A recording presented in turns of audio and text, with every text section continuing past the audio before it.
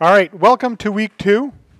As I explained last week, I'll be treating these lectures more as a show and tell. In other words, I'll go through the various commands and explain what they do and what you'd want to use them for. Instead of going through the slideshows, because you guys can read the slideshows as well as I can. I am basing myself on the slideshows in the sense I'm covering the same commands that are in the slideshows. I'm just going to show you guys how it actually works. You will notice it looks like I'm not using VMware, but I am. VMware is in the background.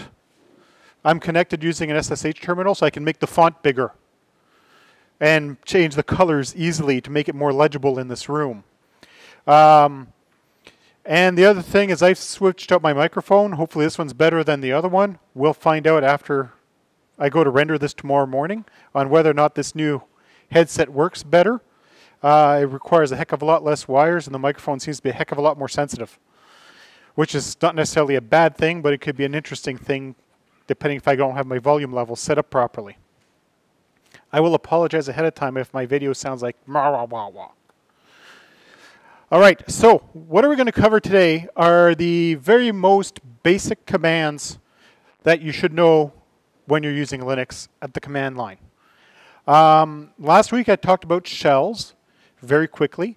Linux, unlike Windows, but actually that's not quite the truth either, you can pick which shell you're going to use. The shell means what command prompt are you going to be using with your operating system. There are dozens upon dozens of various shells you can find for Linux. The funny thing is that pretty much everybody uses bash. Why?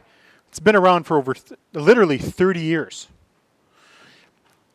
And it works. It does what everybody needs it to do. So therefore, if everybody knows how to use bash, bash tends to take the lead.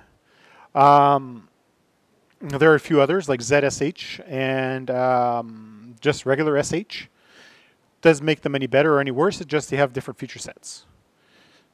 So without further ado, I'm going to dive into today's demonstrations. And if you're curious what I'm doing and discussing is I'm literally got the slides up on my tablet so I don't miss anything. So, you know, if you follow along with the slides, you'll have a good idea of where I am because I'm using the slides.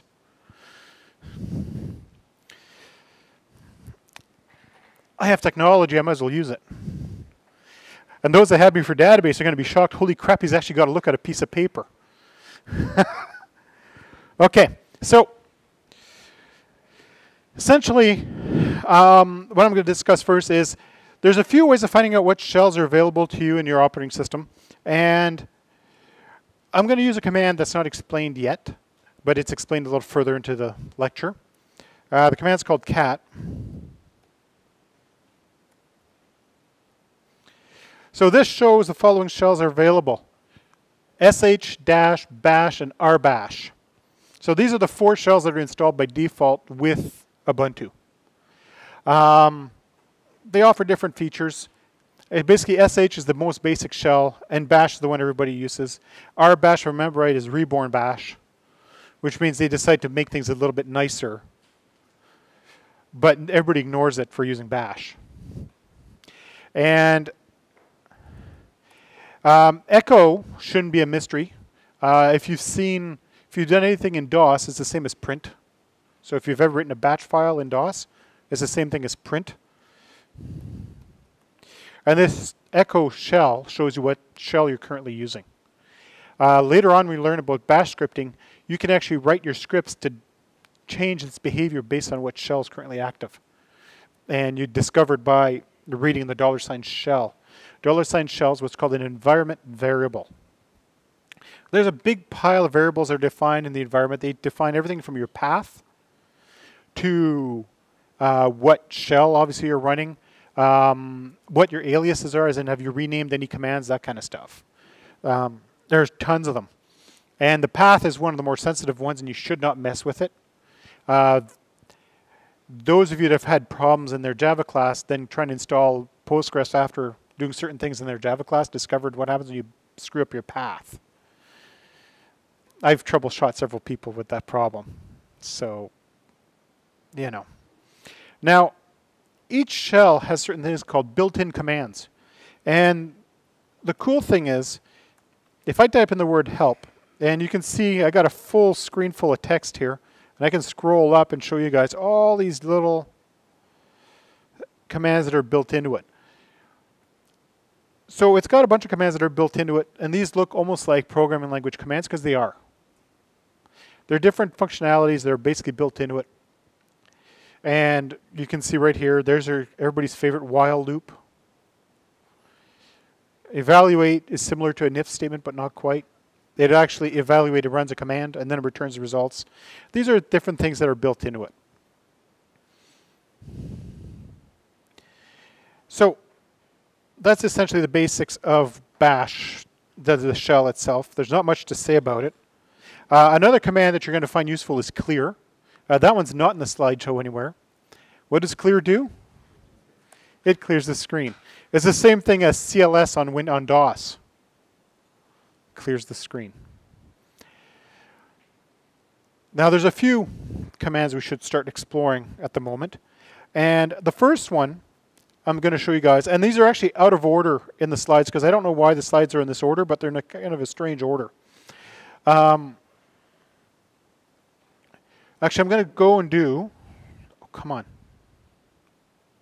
There we go. Now one of you guys already saw before was the password command. Password allows you to change your password. And some of you are going to say, well, that's not quite how you did it.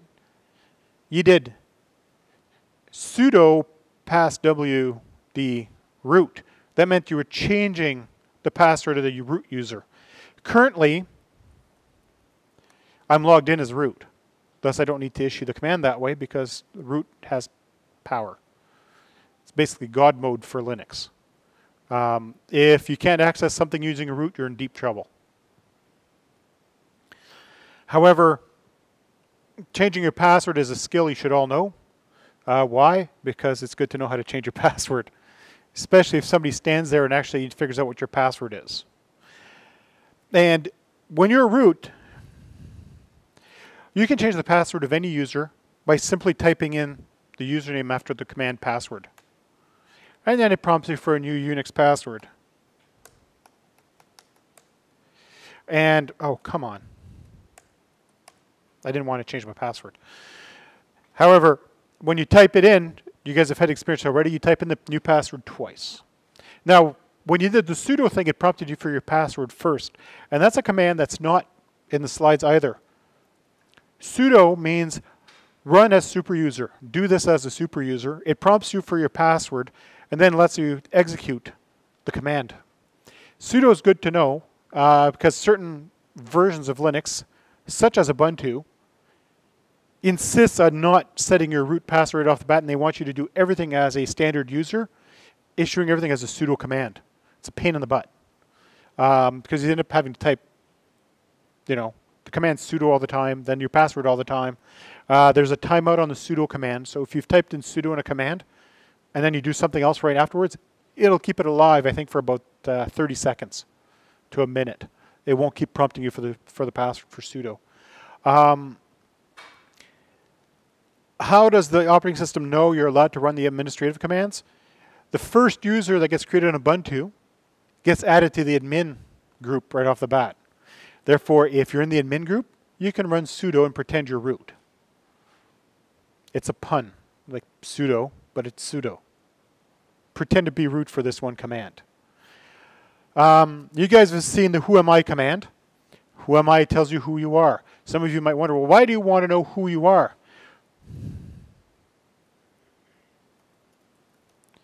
If I suddenly become another user, even though, and I'm pointing at my screen, right here, it shows what my username is. Depending on which shell you're using, it doesn't always have the user in front of an @ sign, so you don't always know. So who am I is a guaranteed way of knowing who you are right now, logged in as. So if I exit out of this and I go, who am I again, I'm root once again, in and out. So who am I allows you to identify what user you're currently operating as. It doesn't mean what user you're logged in as, it's who you're operating as. That means that's going to be who you're using and whose effective permissions are going to be in place, whose paths are going to be in place. All that stuff is based on who you are, supposedly at this moment. Host name. Host name is the name of your current machine. In other words, what is the name of your machine on the current network? It gets pretty important when your system's networked on with several other machines. Right now, odds are several of your machines are called Ubuntu. And if you're using bridge networking, that means there's a bunch of you with the same computer name sitting on the network, all fighting over whose name this applies to. Usually you want your host name to be unique on the current network. Uname, yay, tells you you're running Linux. This is a really old command back in the Unix days, where people would write scripts and programs and they didn't know what version of Unix was getting installed on. So based on what uname would tell you, it would then branch to the appropriate installers and put the right bits and pieces. Eh? I do cover more details of uname later. Uname -a tells you all kinds of other stuff, including what kernel you're running, whether you're running the generic kernel or not. Tells you what bit set you're running, whether you're running on 32-bit, 64-bit. Tells you if it's GNU Linux or some other version of Linux. It also tells you what time it is. Or actually, what time the kernel was built, I should say. Not what time it is, but when was that kernel built. Uname has a bunch of arguments to it. --help is your friend. If you're not sure what the arguments are, type in a command, then put --help, and it tells you what the arguments are. If I go uname -s, it's kernel. -a is all arguments. -m tells me what kind of machine it's running on, x86, 64. In other words, it's running a 64-bit operating system with the x86 command set. In other words, it's running on a 64-bit Intel processor, Intel-compatible processor. It'll tell you the same thing if you're running on an AMD. If you're running on a different architecture, it'll have a different name, like ARM64 or SPARC or whatever. The last command, at least of the most basic know what you are, is SU, which you've seen me use already, which is switch user. SU allows you to become another user. And if you're not root, it allows you to become someone else. And if I go SU root, it'll prompt me for the root's password. And now I'm several layers in. Ah, crap. I'm back in. So that's the basic commands of figuring out who you are and what operating system you're running on, that kind of stuff. It's not commands you use on a regular basis. It's just good to know what they are. However, the following commands are commands you'd use on a regular basis. ls. ls is the same. Okay, do you guys remember dir in DOS? Yeah? And right now I'm sitting where there's no files, really. I'm in my home directory, which I haven't created any files or directories yet. However, there are several arguments you can give to ls. There's -a, all. Now you can see there's a few files that are showing up. Those are the dot-led files. In Linux, any file name that starts with dot is considered a somewhat hidden file. It's not included with the standard listing. That's why they like using dot as the leader, so that if I go just ls, it looks like there's nothing there. They tend to save a lot of files and hidden directories that way. So in here, if you look up here, you got your bash history, your bash rc, which is the control file for your bash script. Your profile has settings that are specific to your current user's profile. That usually includes any addendums to the path and that kind of stuff. Any changes you've made to how commands are listed out, aliases, that kind of stuff. There's also the long, LA. So L is long, A is all. And when you do LA, it shows you on this side, this stuff over here, are the effective permissions. Don't remember what the number is off the top of my head. I'll have to get back to you. What group owns it? What user owns it? When was the file created? What is the file name? And this is the size of the file, theoretically.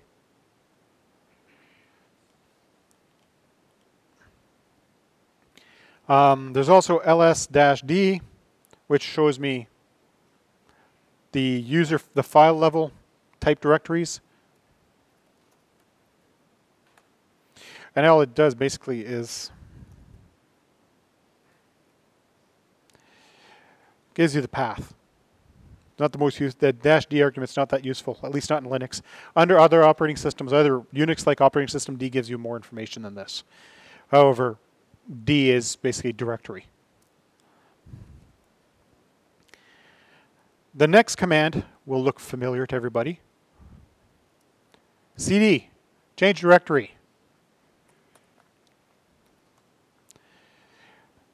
There's not a lot of arguments to CD. You either have CD, CD with a path, or CD tilde. Now, if you do just straight up CD, it brings you home. So if you go CD with no arguments, it brings you to your home directory.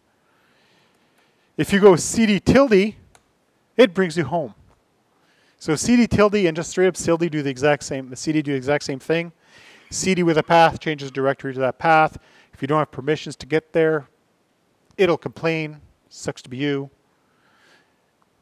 Usually it'll give you permission denied or a path not found, depending on how everything is set up. Now, I'm sitting in my root of my file system at the moment.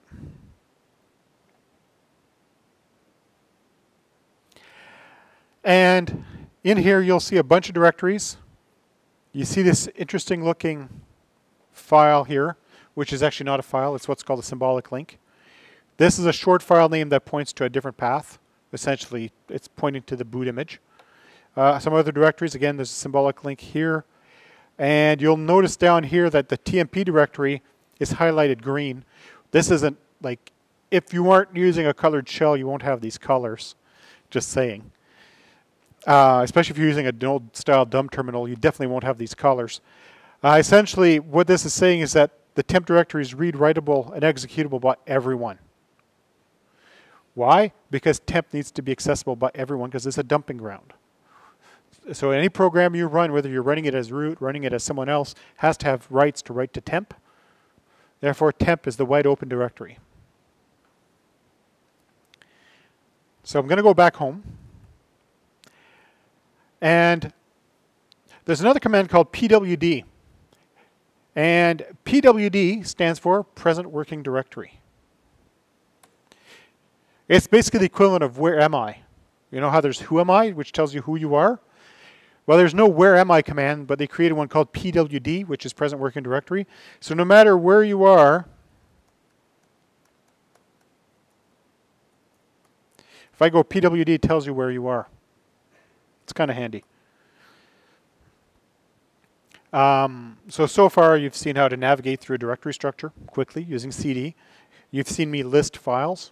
So now you can you can find where the files are. You know how to move around a little bit. The next command that you guys should know about is mkdir. Anybody want to take a guess what mkdir stands for? Make a directory. Actually, I think it's the same command on DOS. So it's been a while since I've typed DOS commands in. So, you know, when I say I think it probably is. I'm going to create a directory called test. Now, if I do an ls, you'll see a directory called test.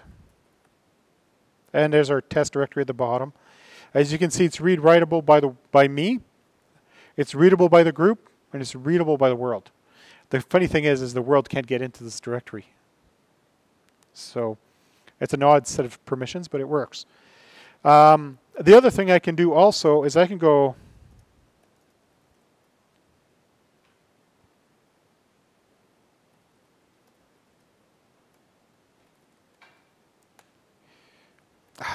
wrong keystroke. P, not F. P means create the parental structure. In other words, the item furthest on the right is this one here. That is the child. When you do dash P, it builds the entire tree structure you just defined. So if I were to go, it'll show my present working directory is /root because I'm running as root, so my home directory is root. And I created test2, test child, another test. And I've got nothing in here. And here's my 2 files. So we created a directory. Yay. RMDIR is the opposite. RMDIR is a little special though. It doesn't let you delete a directory that's not empty. It's a good thing because you could accidentally nuke an entire directory structure without paying attention. And you usually have to give it the full path of what you're trying to delete. In this case, I'm just going to nuke the test directory, which is in my current home directory. Bang, no arguments. However, I can actually nuke the entire tree from top to bottom by specifying the entire path. And I do this, and -p gets rid of the entire tree structure. So if you do an RMDIR -p, parent child, it'll get rid of the entire tree structure if there are no files. If there are files in it, I'll show you guys in a minute how to take care of that. I am going to skip the next command. If you're following along in the slides, if you're following where I'm at on the slideshow, I'm going to skip the more command for the moment because I'll be demonstrating it later. Now, the next one is man. Man stands for manual. Man will tell you everything you ever wanted to know about a command. It'll tell you more than you ever wanted to know about the command. So I'm going to tell it, give me the manual for ls. And we can go page by page. That one's not too bad. It's only 224 lines of information. And you can scroll up and down using your up and down arrows. And it'll the thing about the man files, or the man pages, they're all formatted the same. The first line you'll get is the name of the command. The second one is a synopsis. In other words, what's the basic syntax. And then the description shows you all the different arguments. Essentially, that gives you the choice of how the arguments are displayed. You can do -a or -all, known as the short arguments or the long arguments. And you can see there's lots of arguments. There's one command that's useful for you guys when you're looking at a man file. It's /. That's not on the slideshow, by the way. / is search. If I'm not sure how to make something recursive, and you actually got to type it in right, it'll bring you right straight to things that are recursive. In other words, if you're not sure if the command supports recursive, you can open up the man page and search for the word or part of the word recursive. And it'll bring you right to the right spot, and it shows you the different arguments for it. And it explains what the different options are. And it's Q to quit. Actual fact, let me bring that up again, because I just pressed H for help in man. You can see all the different commands you can feed into man. It has a couple. How handy are these? Depends on how involved you want to get. But these follow all the same commands as more and less. That there's two commands called more and less. It'll follow the same commands as those. You can move one line back and forth, bring up help, quit, that kind of stuff. But that's essentially man. Info is supposed to be a less formal version of man. And as you can see, it gives you a non-structured version of it. And it's kind of weird because you can skip through it and it'll jump around. And it's page by page. It's a different format.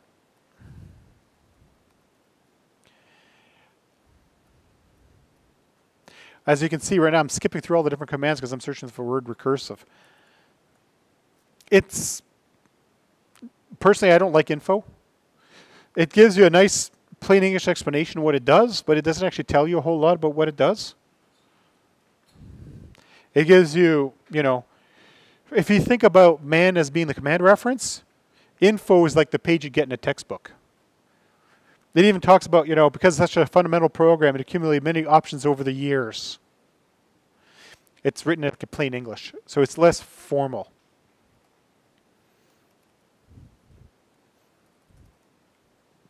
Man gets to the point.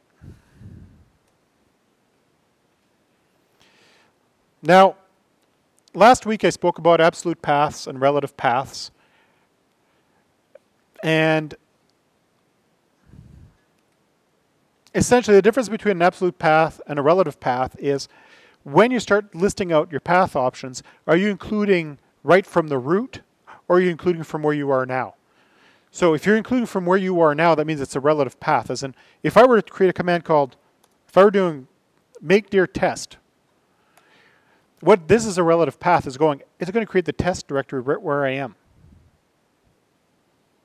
However, if I want to do like this, it'll create test at the root because I'm saying starting at the root, which is that first slash right here. Moving on, actually I could go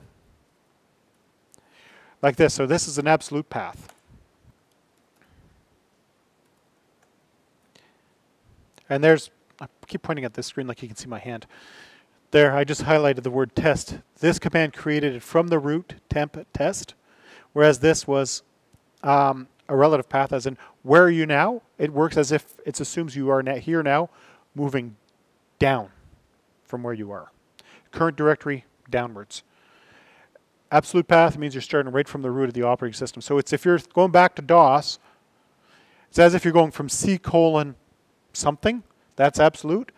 Or you opened up Explorer and you opened up, you know, My Computer, and then you go create a file there, that's a relative path. So, you know, if I'm doing the visual example, it's the same idea. It's important to know where you are, which is why PWD is so useful. Because when you're working with relative paths, it's entirely possible you'll make a mistake and you'll end up creating a directory structure where you don't want it because you forgot the initial leading slash. So for example, if I'm in my home directory and I go, and that'll complain because that doesn't exist. So if I go create the parental structure, say created a temp directory in my home directory, not as opposed to before where I did this, where it created it from the root. So that's the difference between relative and absolute. Absolute means you're starting from the root. Relative means you're working from your current position. There are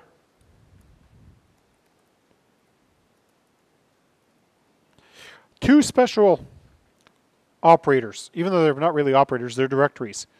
There's dot and dot dot. On DOS, this should ring a bell. If you go cd dot dot, what does that do?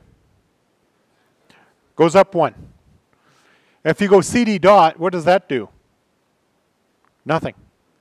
Why? Because dot means current directory. Dot dot means parent directory. Yay. There's not much more to it than that. Dot means here. Dot dot means my ancestor. Go back up one.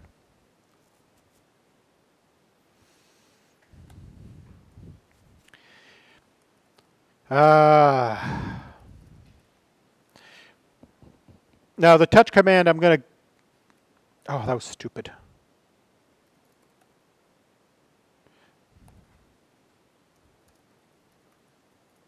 All right. So I actually covered touch in a bit, but I might as well cover it now because I just put it up on the screen. Touch means yes. Why would you want to use the dot? Because that way you want to make sure you're using relative path. From here, do this. Often it's used usually in script files to make sure you're operating in the current directory, so to avoid potentials of operating from the root. If you lead with a dot, it means here.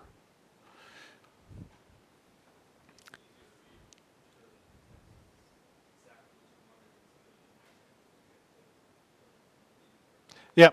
So it basically, if you get into the habit of using the dot as your prefix, So you go // for everything, as he just said. It makes sure you are where you think you are and not somewhere else, and therefore it's actually a little bit clearer, especially when you're writing script files. It's a little clearer as to what you're operating on. All right, so now for touch. Touch is a special command. You're literally reaching out and touching your file system.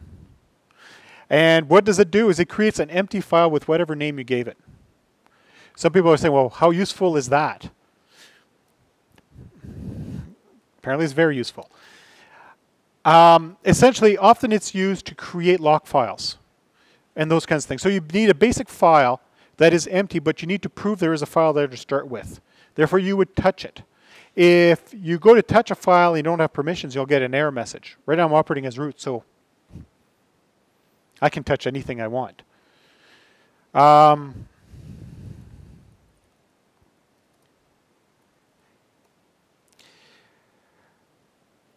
Now, there's a few things touch can also do when you touch a file, even if it's empty. You can give it the -a argument, which does not mean all in this case. It means you're changing the access time. You can actually use the touch command to keep track of when things are done. So for example, you got a script that runs nightly that deletes a bunch of files out of your temp directory, but you want to make sure you know when it ran. You can actually touch a file in your root directory or your home directory that tells you. And all it does is updates the timestamp of that file to tell you this is when this happened. -c, you can touch a file but not create it. It's just a good way to see if you have permissions to create a file there. So you go touch -c, whatever you want to call it, including a full path, and if it gives you an error, that means you don't have permissions to touch that file. If you don't get an error message, congratulations, you're allowed to, at least create a file in that location. There's a few other arguments in here. There's -m, which lets you change the modification time, that kind of stuff. That's touch. Now, the reason I touched and created a file called test file is I was going to show you guys how to CP. Anybody want to take a guess what CP stands for? Copy? Somebody said copy. It's copy. As you're starting to see, in Linux land / Unix land, they don't like vowels. They're not a fan of vowels. Why? I don't know, but it used to be the computer's really, really slow. When you were working on dial-up, you could actually see your keystrokes being transmitted practically. So the less letters you typed in, the faster you got the job done. So CP.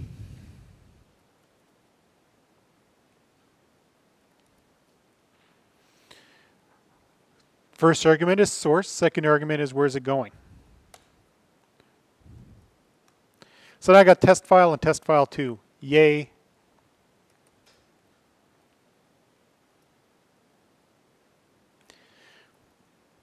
Actually, I'm going to put it in the test directory. So now you'll see I did cp test file to test /. That's telling it I'm going to copy this file and put it in the test directory. The / means into a directory. If you don't give it another file name, that means it's going to keep the current file name. So if I do it like this, you'll see the test file got copied in there. And test files here also. So you'll see under test here, it's got test file and a couple of other directories, that kind of stuff in here. Now, if you want to copy, you can also go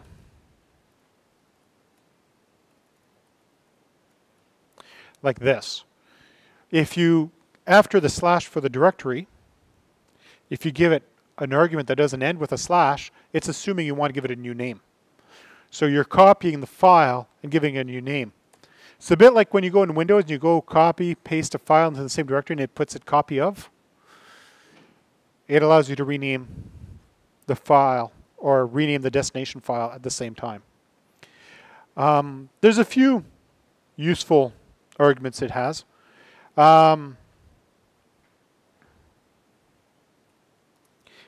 CP-I. I stands for interactive. It says, are you sure you want to overwrite the destination file? So if the file already exists, it's going to say, you sure you want to do this? Yes.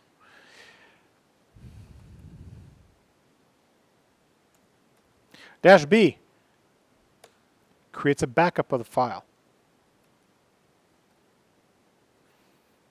And you'll see right here, where I was copying his other test file, it created the same file with a tilde at the end. The tilde is the backup file, it's a temporary file. So it takes the file that's there before, copies it, gives it a new name by tacking on a tilde, and then it copies the file, the new file in. It's a good way to make sure you don't nuke your file contents.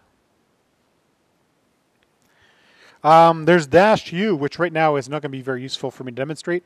U means only the new files. So if you got two files with the same name, one is older than the other, it'll keep the contents of the new one, the newest one. -r, recursive copy, copies the entire directory structure. It's pretty straightforward. -p, it appends the parental structure to it. A bit like how we had the make directory with -p, it'll add the parental directory structure to it. Other than that, that's pretty much all there is to CP. Just you're copying files. Now, after CP, you've got MV. And we want to take a guess what MV stands for. Move. Like a cow.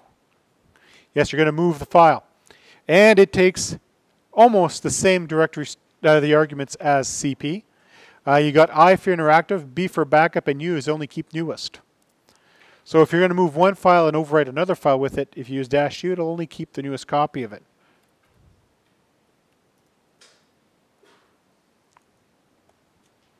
So currently in my home directory, I've got test file 2, and temp.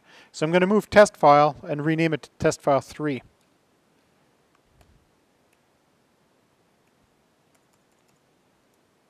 There we go. That helps if you don't include the command twice. MV moves the file. So if I were to do an ls now, you'll see that test file is gone because I moved it. You know how in DOS you've got a command called rename? You got a command called move? And you got a command called copy. Copy is pretty much the same as copy on Linux, except it's a little less powerful. Move is basically it moves a file, and rename renames a file. Under Linux and Unix-like operating systems, move and rename is the same thing. So you're moving the file and you're renaming it. So that means you can either move it, keep its name, move it, and rename it while you're at it. So I could move test file 3 into my test directory. And now you can see that test file 3 is gone. But now you can find it under test file 3.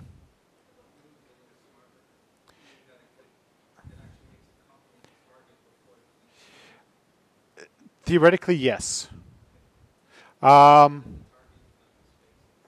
Yes, assuming there's not enough room. Move does, literally does that, but under Linux it depends. There's a few things it does, and the first one it'll do is if you're just moving the file and you're not changing the file system it's on. What it does is it actually rewrites what's called an inode. So there's basically hidden information on the file system, and it's basically changing in the inode where that file is located. I'm simplifying what's actually happening, but basically inside its directory structure, like even though you look at directory structure, it has a hidden set of information that has more information. It actually just rewrites the current path to the file. If you're moving it to the destination, to a different file system, it'll attempt to copy the file over. If it successfully does it, then it deletes the old file. That's exactly what DOS does. And there's a few other weird combinations of things it does also. And like I said, it has the same arguments as copy. I is for interactive. In other words, it'll prompt you before it starts overwriting files. B, it'll create a backup of the file, including this with the tilde. And U, it'll only keep the latest file. So that's move. There's not much more to move other than that. If you're curious exactly if everything move does, of course you can always go man move. And you'll see a couple of other arguments I didn't speak about. F is force. In other words, it'll move the file whether you want it to or not. In other words, it'll move it, overwrite the file, not even ask you. It'll even keep, if the file you're copying is older than the new file, it'll actually overwrite it with whatever you're sending in. So it forces the overwrite.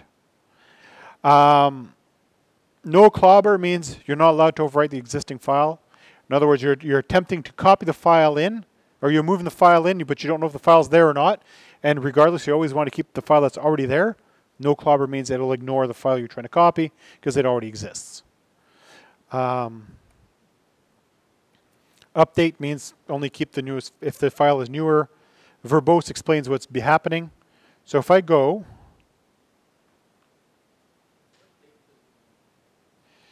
it keeps the original date and it modifies a lot the access date. When you first create the file, it creates the created date and the modified date's the same. When you move it, it keeps the created date and it changes the modified date, which is the same, basically almost the same date as the access date.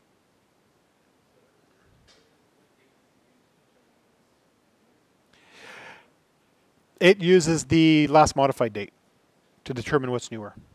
Or if the file was created and the created date is newer than any dates at the destination, it keeps, but whatever file's got the newest date is what it uses. There's some logic. Oh no, it checks all the different dates. I'm going to do the verbose here, which is there. It tells you it moved this file. So if you moved a bunch of files, it would show you that it moved a bunch of files. If I had a bunch of files to move in that directory, which I don't, but you know. Now that we've created directories, removed directories, we've touched a file, we copied some files, we moved some files. The next one is a really handy command. It's called cat. And I don't remember what cat stands for. No. No, it's not concatenate. Maybe. I don't remember what cat stands for. I've used cat for years and I've never actually asked what it stands for. Actually, hang on. We can ask the man file. Yeah, concatenate files. Yeah, so it does concatenate, but it prints the results to the screen. So it takes all the files. If you give it more than one argument, it'll list all the files together. Oh, that's stupid. So I'm using the example they have on the slides. So the FS tab is the file system control file. It tells the operating system what file systems are available to it. And basically cat outputs the content. So it takes the contents of the file, outputs to the screen. So if you fed it multiple files, it'll put in all the files one after another. So if I scroll up, you'll see there's the FS tab here. And then suddenly the password file is here. And these aren't real passwords. The passwords are stored elsewhere. Don't get too excited. But it does show you who belongs to what groups, though. And it does show you the usernames, which is, you know, a start. Touch I already covered. Linux has a useful command called tree. You have to actually manually install it. It's not installed by default. If anybody here has actually used real Unix, you've experienced tree, because most Unix operating systems have it. Linux, for some unknown reason, does not give it to you by default. And if I were to go, actually I'll do it right here. Tree gives you a tree structure. It shows you what's in there. It has a few arguments. Tree-A. It's the same arguments as ls. All files. Tree-D. Give me only the directories. So from wherever path you feed it, it just gives you the directory structure. So if I did tree-D etc, it shows you the entirety of the etc directory.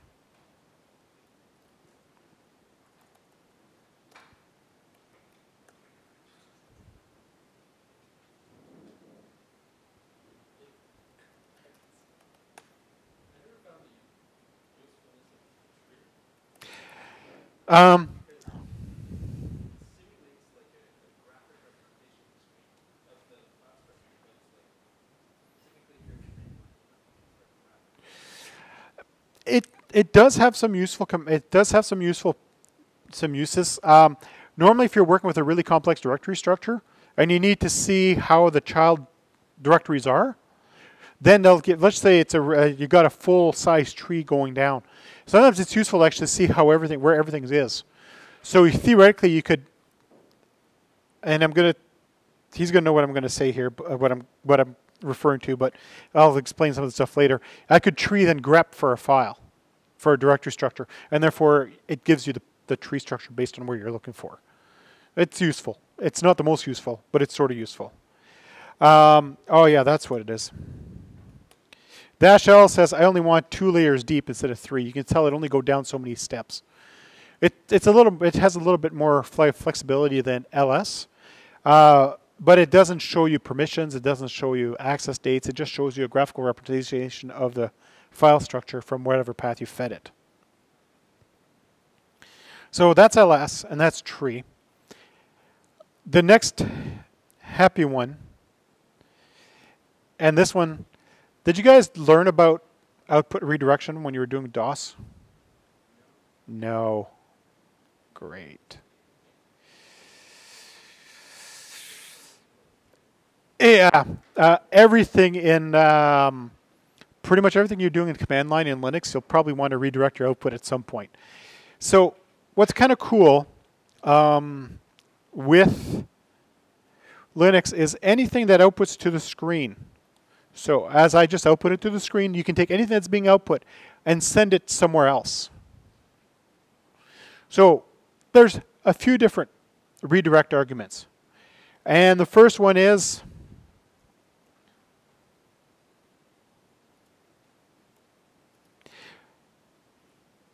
greater than. I had to remember which one it was. I was doing the crocodile. Somebody might notice I was doing the crocodile. Yeah, the greater than. And so I'm going to do greater than files. As you see, no output actually went to the screen.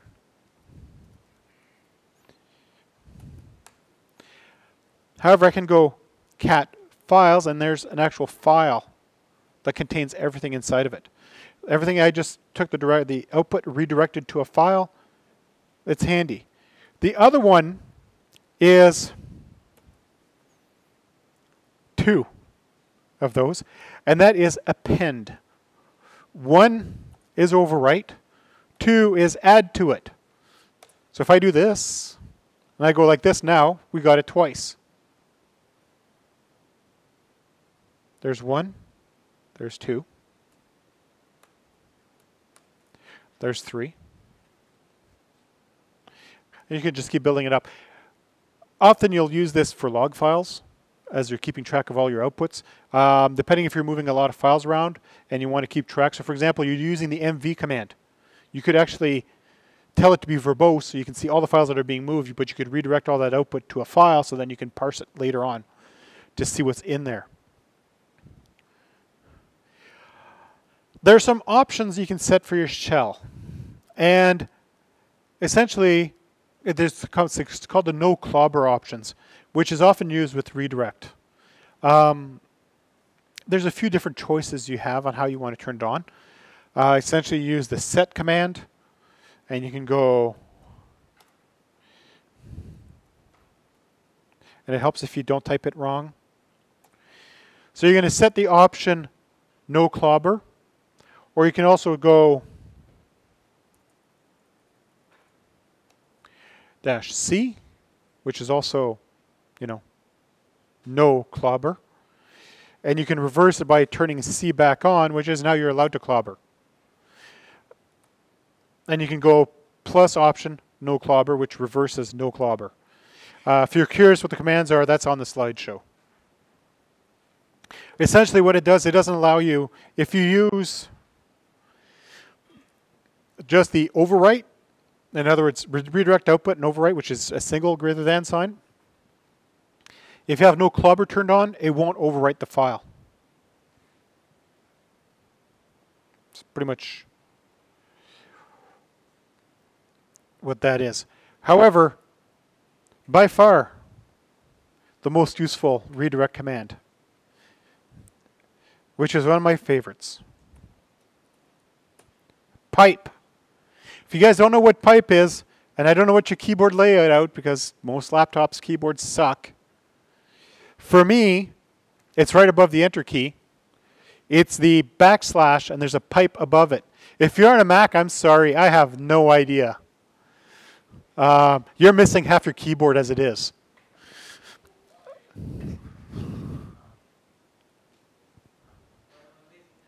Eh?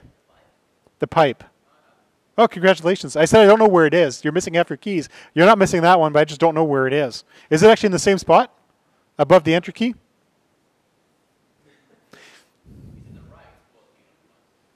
It's where? Yeah, okay. No. Definitely not. Yeah. So pipe means take the output of the command and redirect it to another program. So there's a useful command called more. More allows you to page through output. And there's a command called less. Less is also more. No, literally, it's the same command. They just gave it two names. Less and more. They do the exact same thing. Apparently less has a few more arguments than more. But apparently less is more. Less does more than more. Somebody felt clever when they came up with that. So I'm going to ls etc. By the way, I'm going to just actually run it as is right now and go bang. So as you can see, there's a lot of files in my etc directory. It doesn't fit all on one screen. But if I were to go repipe through more, it's actually doing single line. Fun. And now I can page through it one screen at a time. I'm pressing the space bar. You can also search using the typical slash command, just like you could in man. And you can search for commands, except it won't highlight anything. Yay. So I can search for the word cron. Pipe is the best because you can pipe one command to another command to another command to another command. And by the time you're done playing with them, you've done all kinds of magic. Yeah, after you've experimented for a long time. Now,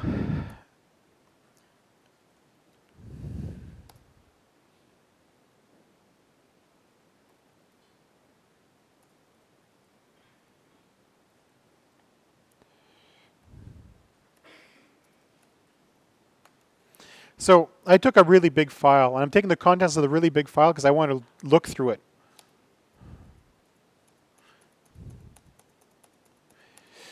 And by the way, if you're curious what all this is, these are the kernel messages when your computer boots up. These are all the messages that come out. There's basically the debugging messages for your kernel. That's what dmessage is, but as you can see, I can cat into more. I can also go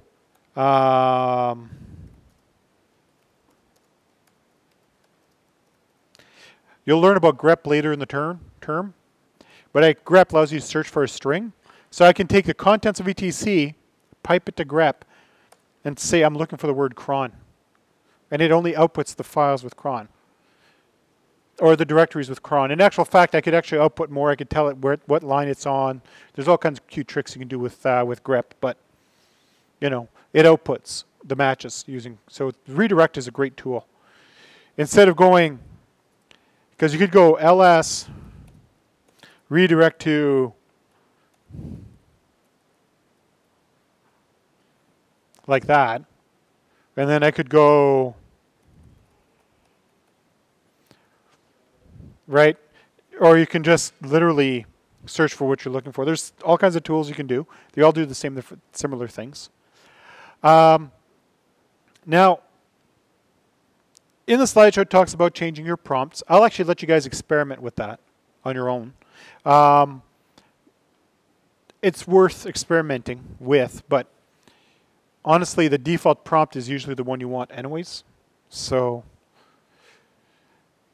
there's two arguments. There's the PS1 argument, which you can feed, which is your primary user prompt. And there's also a secondary user prompt where if you were typing a command like this, where I put a backslash, means I'm going to keep typing on another line, pretend to insert a carriage return here, or escape the carriage return, you can modify this also. So you can change your prompts as you want.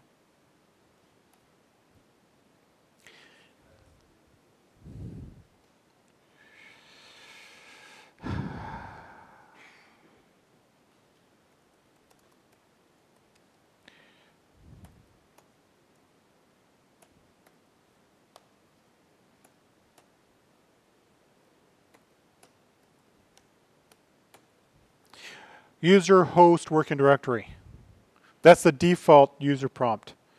If you want to have a nice short prompt, you could just go current user. Or if all you ever want is where am I, you don't care about the rest, you can do this. And right now it's not going to take, but there's a spot to modify it. What the heck did I do? Did I break it? There we go. Oh, piss off. I'll have to experiment with it again and record it separately. I did play with it yesterday and I had it working. Now I don't remember what the hell I did. The joy of this is not something I play with on a regular basis. Which is always embarrassing when somebody asks me to show it and then I can't get it to work.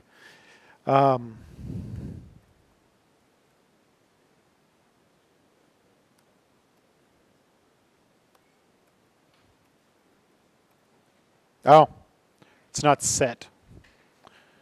There you go. So now you got a short little prompt, which actually looks really weird when you're used to the long prompt.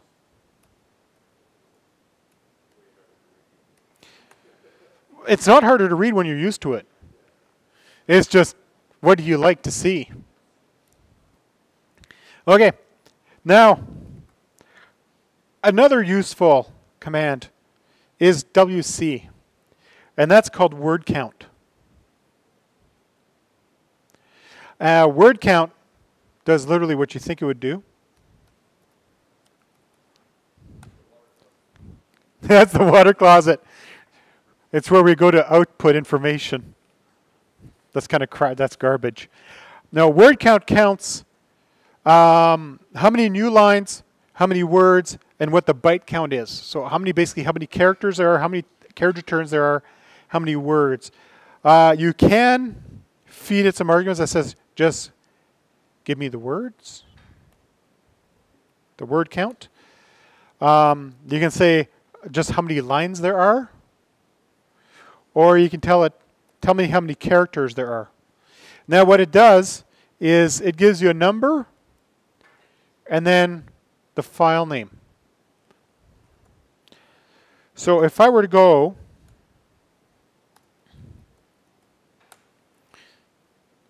I can give it 2 files as arguments. And now I'm counting. Actually, let's go with number of lines. In the file called files, there's 33 lines. In the etc files file, there's 229 lines for a total of 262 lines total. WC is often used to count how many output. When you output a command and you redirect the output to a file, you can use it to count how many lines there are in there. Sometimes you want to know how many lines there are in a CSV file. So you guys might have experienced CSV files in your database class. Maybe. Maybe not, depending who your teacher was. And often it'd be, well, how many lines are in this deal? What would you do? You'd open up an Excel, scroll right to the bottom. You'd open up the Notepad++, and either get clever and read the footer of the application, or actually scroll to the end and see how many lines are inside of it. In Unix-like operating systems, you got the WC command, which lets you count how many lines. You can tell it to count how many words, or you can tell it how many characters. And by characters, it includes everything.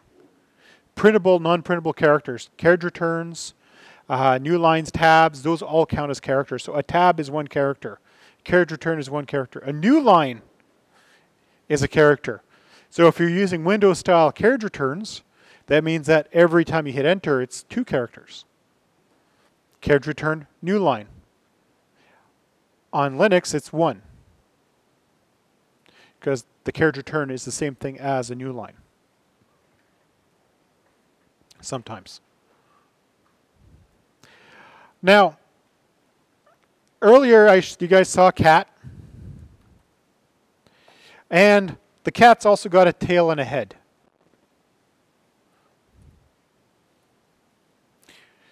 Tail shows you the last n number of entries in a file. Just so happens that my files folder is not big enough. If I do this one, let's go.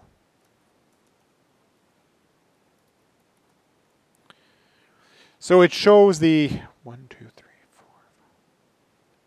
last 10 lines.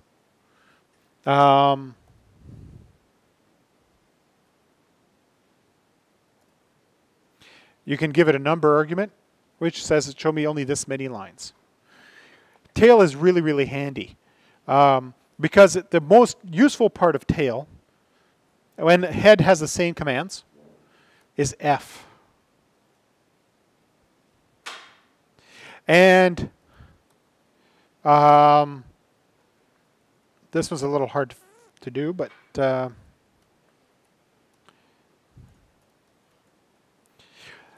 F means follow.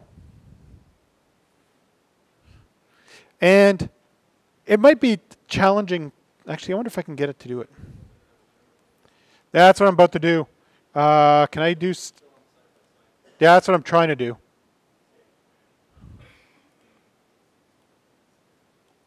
There we go. Okay, so right now on my left pane, I've got I'm tailing files. And I've got the F option, which is follow.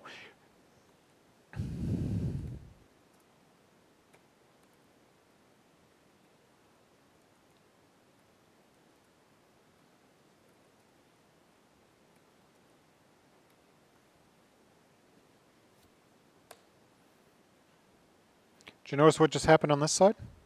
It's showing you the content of the file, and as you're adding contents to the file,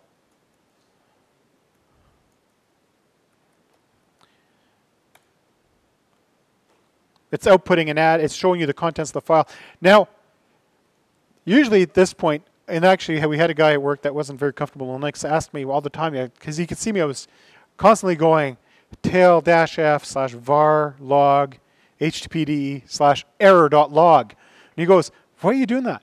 Because I'm trying to figure out where there's an error in the code, and it's actually causing a fatal exception, which means that my debugger's not capturing it, but the error log is capturing where it blew up. So therefore, I was running a follow on it, so as I was walking through, I could catch the moment it died. And I could actually watch it happen. And you can get even more clever than this, because, you know, piping is the best thing ever. So I'm going to tail it. I'm going to follow, but I'm only going to search for whenever it says X11. So if I were to go, so now it's only showing me the changes that I care about as I go.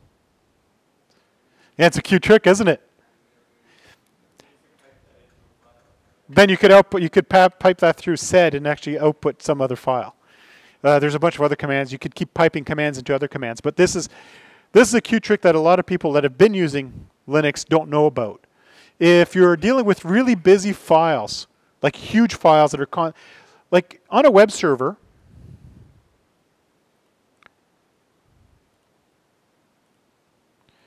which I'm about to go do something I shouldn't be doing, but that's okay. Connecting to work.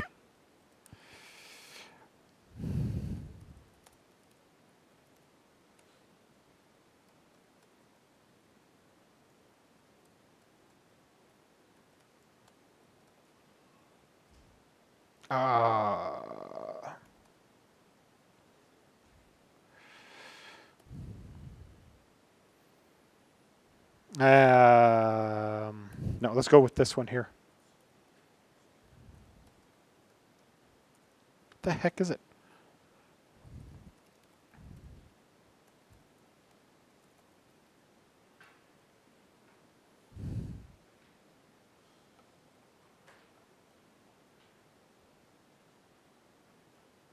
There's just a few, oh, this one's good.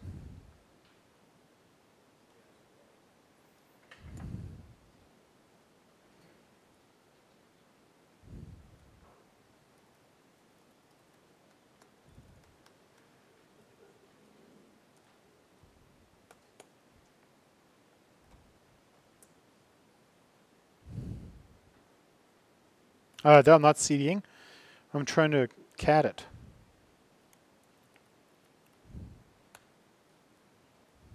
Not cat, tail.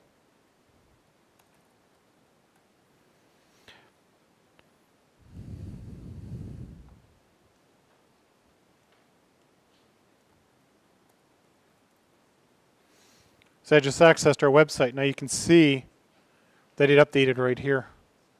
So we can actually watch real time. Oh, this is the college's outbound IP address, just in case you're curious. Oh, that's somebody else that's accessing that. So with tail, it's kind of handy. Now I could do this and now go.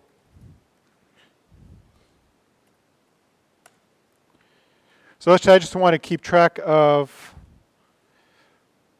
access from here, which actual fact I think if I remember it, access only keeps the first time you hit it. If I had an error message, it would pop up on there, so that way you can actually track for a specific IP address. So you can watch an IP address walking through your website. It's kind of cool. It's handy. So for those that didn't know you could do things like that, it's a really handy tool. You can.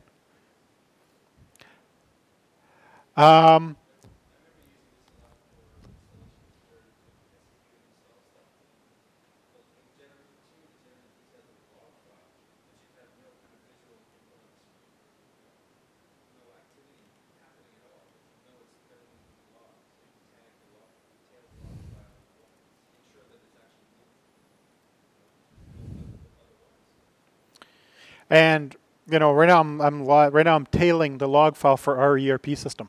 We don't use SAP. We use a system called OpenERP, which is now called Udo. Now called Udo or Odoo or something. And theoretically, I could watch everything that's happening on the server through the log files.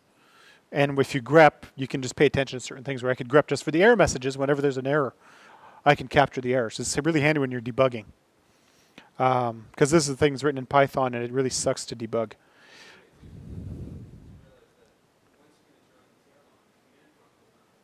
Yeah.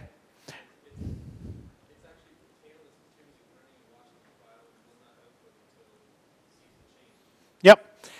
So, yeah. But that's why you have head. Yes.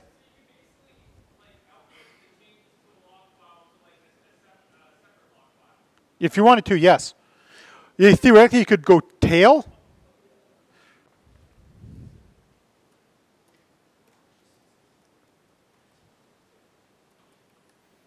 Like that. Hey? Well, yeah, then you do this. But theoretically, actually, no, that one there will be dead. There'll be no output going to the screen, but it will capture the results as you mentioned. And, you know, that's one of the handy redirects. Some of the other file content commands, head, which shows you the first 10 lines or the first 5 lines as specified. It's the opposite of tail. It watches the top of the file. Because you got some programs, instead of appending to the end of the file, it appends to the top of the file. It does a reverse. More, you've seen. Less is more.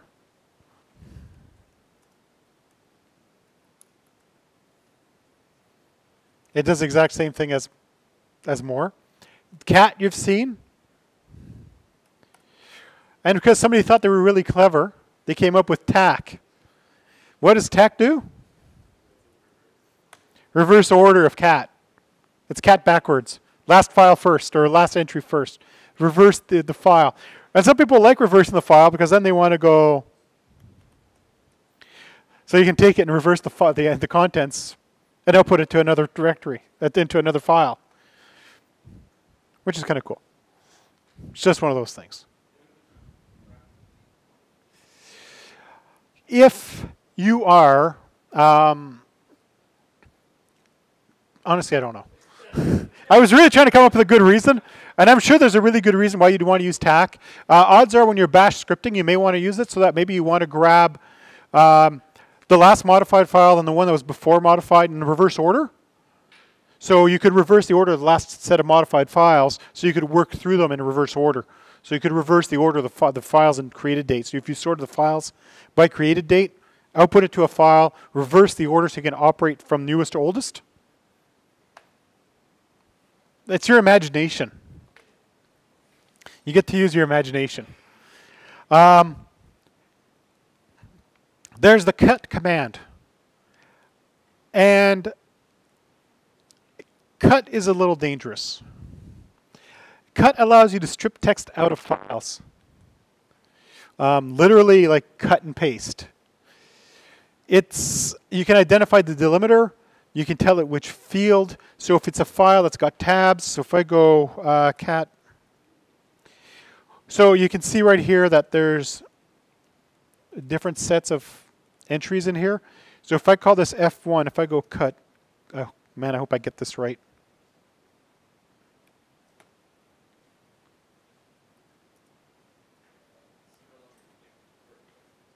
No, definitely not.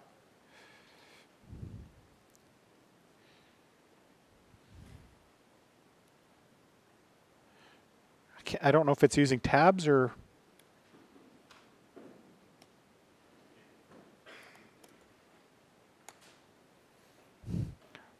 That's an interesting combination of what it chose to do, but it demonstrated what I was trying to achieve, but not quite what I was after. Apparently that's the definition of one tab. And essentially you can use a colon for delimiter. So if you've got a comma delimited file, you could actually say commas are delimited. F tells you which column you want to keep. F1, comma F, whatever.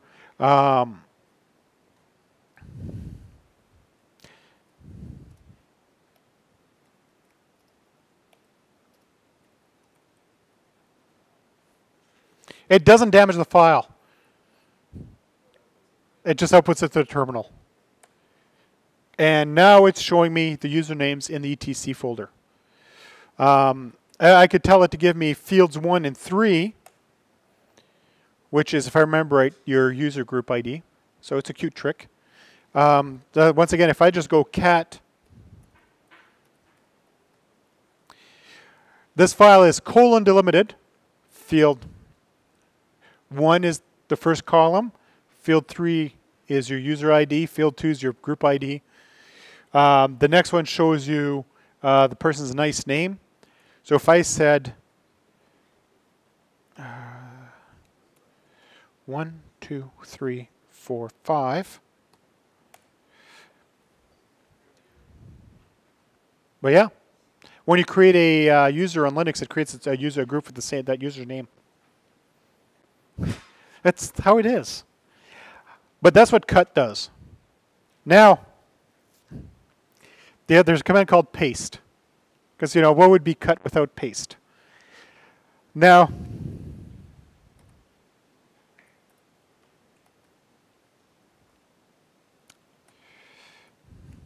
I'm bad. I haven't installed VI on my machine yet.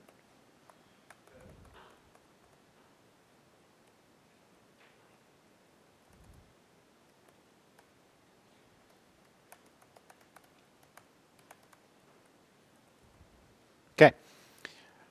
So I've got two files, F1 and F2. If I go paste F1, F2, it does the opposite of cut. It glues the files together line by line. So it matches up starting at line 1. It takes the contents of the first line and glues on the contents of line 1 from file 2, row by row. So it has a few arguments. Duh. If I go this and I go Look at this, I just made a CSV file. Ha! For those of you that played with CSV files in Kumari's class, you remember how much fun that is. Ha! That was a different ha. Be thankful. Yes, you can use, theoretically,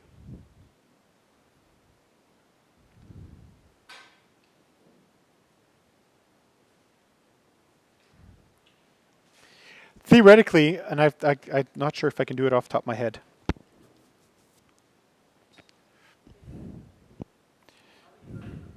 Hey? What do you mean? How do you output that to what I'm doing to a file?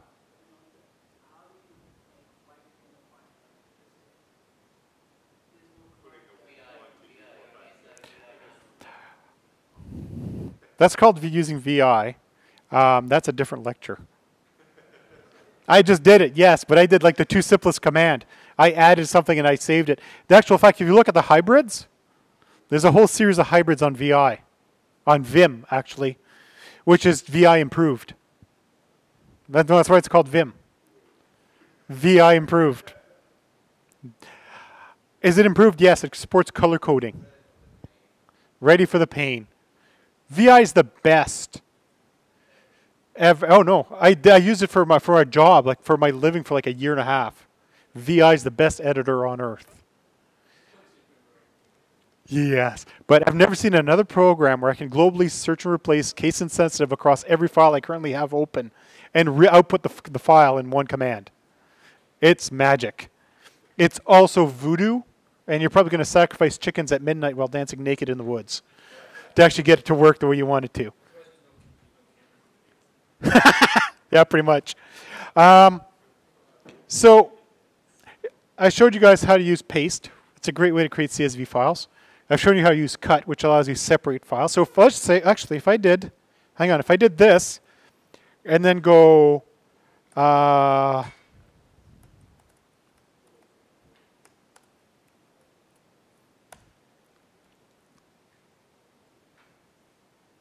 cool. Cut does not take redirect input. There we go. I just learned something. That was odd. Cut insists on having a file. Oh. Not that I saw when I looked at the help file, but I bet I can go.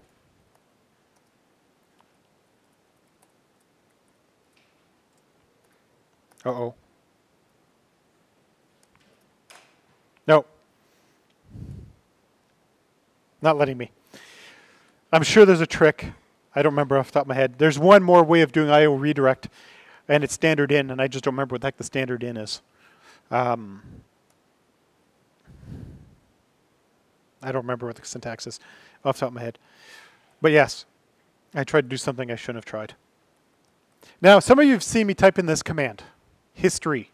So when you're doing your assignments, or your labs, I should say, because you don't have assignments in this class, and you don't remember what command you ran, history. It's great, especially for those of you that, were working, for example, in your database class, and you closed your SQL editor, and then you lost all your commands, and then you go, or, you're running a Mac and it goes bong.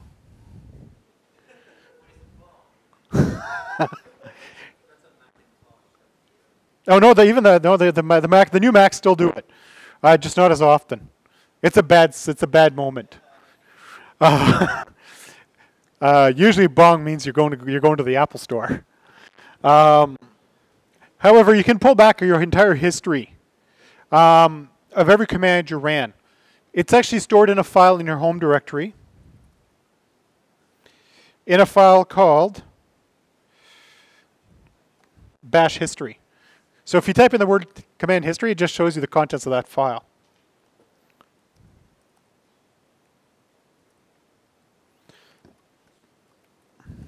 It's the same thing, except it doesn't give you the numbers if you actually look at the contents of it. History has a few other arguments. You can give it -C. It clears your history. You definitely don't want to type that in if you haven't finished your lab yet. Just saying. There's a few other things you can do. You can change an environment variable called hist file. So you can change where your history file is contained and what it's called. You can also change something called hist size. Hist size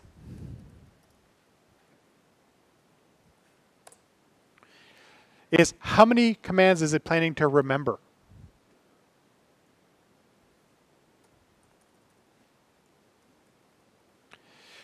Hist file says where am I saving it. So you can actually give yourself a history file of whatever name you want to give it.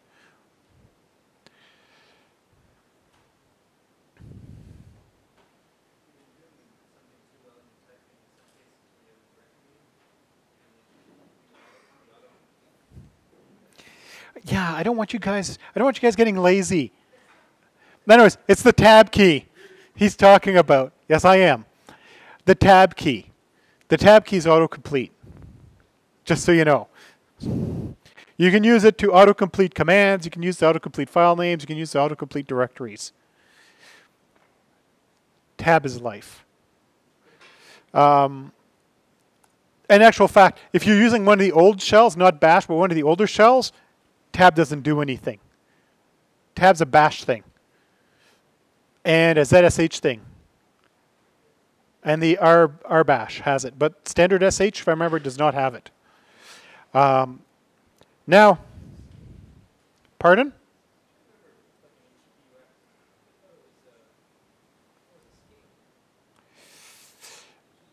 Yeah, depending on which.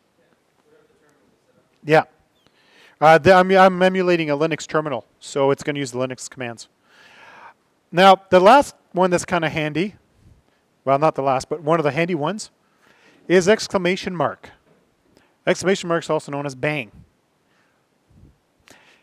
If you go bang and feed it a number, it'll rerun whatever command you had in your history. So if I go bang 244, it'll run whatever command I had 244. Now, how do you know what that was? You go history, and you go bang 229. Oops, no space. And there's my, so I don't have to retype the entire big command. I can just go, what was that command again? And then you can just go exclamation mark number. So that's basically how you play with your history. One of the last ones is which. And basically there's a path. And like I said, those of you had a bad experience in Java class because you cooked your path. Because the instructions were not obvious and clear. Where it says change your path to this. It just says make sure your path includes this. Where we had entire users wipe out their entire path, and then nothing worked after that. Linux has a path.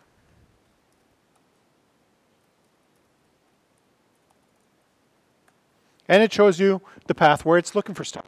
Where's it going to go get the stuff?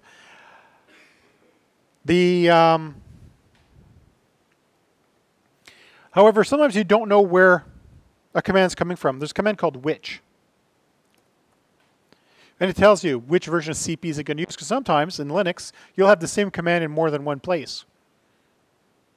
So therefore, when you use which, it shows you which one is it going to use. And it'll go usually from left to right in the path. So if it's found in user local bin, before it's found in bin, it'll use that one first.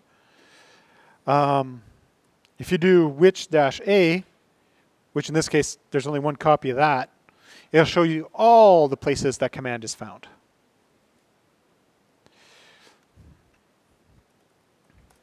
Then there's where is. So which is which command am I using? Which version of this command am I using?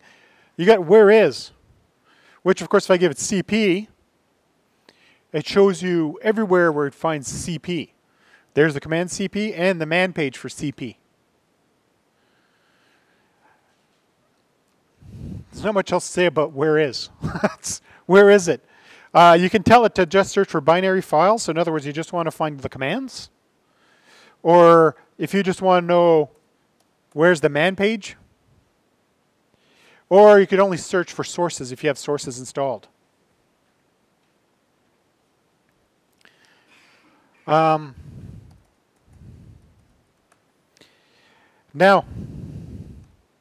oh, that's cute. They've already done this alias. So there's one last command that's kind of handy. It's called alias. Now, it's not like alias in database, but it is. It isn't as in the sense of you're just not renaming an object for the runtime of the command. You are renaming a command for the length of the session.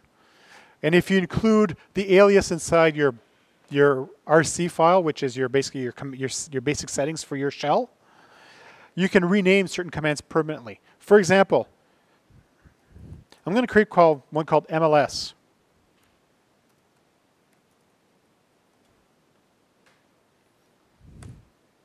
And that didn't work.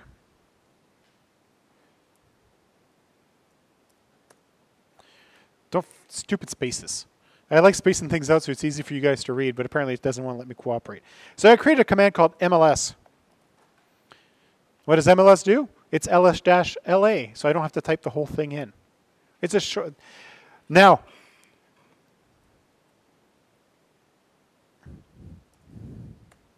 I can give ls a new alias, so every time I run ls, it always gives me the long version of it.